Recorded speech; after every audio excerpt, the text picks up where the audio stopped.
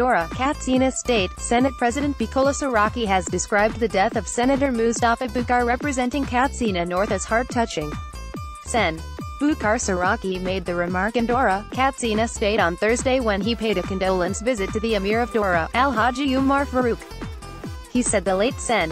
Bukar was one of the pillars which helped in moving the Senate forward, especially in the process of lawmaking and performance of oversight functions. Saraki said the demise of Bukar had created a wide vacuum in the Senate, stressing that other senators would continue to pray for the repose of his soul.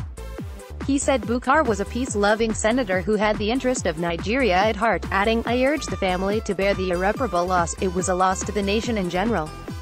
He was a senator who made positive impact in the Senate of the Federal Republic. Responding, the Emir of Daura thanked the Senate President for the condolence visit.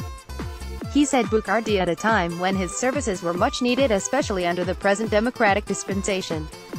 He said the Senate President was his son and his presence in Daura was a homecoming visit. The monarch called for a peaceful and cordial executive and legislative working relationship for the progress of the nation. In a related development, the Senate President visited the families of late Senator Bukar, where he offered prayers for the repose of deceased soul. Alhaji Abdullahi Bukar, the elder brother of the deceased, thanked the Senate President for the visit. News Agency of Nigeria, NAN, reports that the Senate President was in company of Senators Barrow Jibril, Dino Malay and Rauf Ibrahim, NAN.